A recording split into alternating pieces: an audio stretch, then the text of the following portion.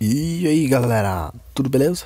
Então, o vídeo de hoje vai ser uma dica muito útil para quem não gosta de tantas pessoas assim atrapalhando você na sua rede Wi-Fi, fazendo muitos downloads, por exemplo, deixando sua conexão meio lenta. Então, a dica de hoje é como desconectar as pessoas da sua rede Wi-Fi usando apenas seu dispositivo com Android. Para esse tutorial, galera, a gente vai precisar desse aplicativinho aqui, ó, o Wi-Fi e root no nosso dispositivo. Então, bora pro vídeo.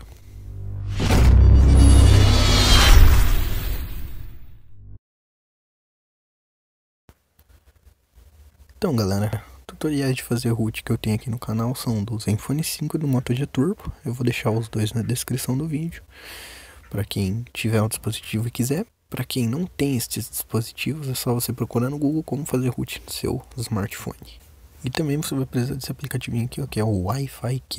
É bem fácil e simples de usar, galera. Lembrando que ele não funciona em alguns dispositivos, tá? Alguns celulares ele pode dar erro, mas a maioria ele funciona. Então, galera, assim que a gente abrir o aplicativo, a gente vai ver essa tela aqui, olha. Basta a gente dar OK.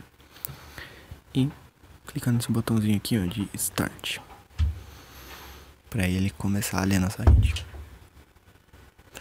Ele vai pedir permissão de root, é só a gente permitir. E pronto, galera, é só a gente esperar ele ler a nossa rede e ver quem tá conectado nela. Então, pessoal, ele já terminou aqui, olha. E ele identificou 3 dispositivos conectados à minha rede Wi-Fi. Eu vou desconectar todos eles de uma vez.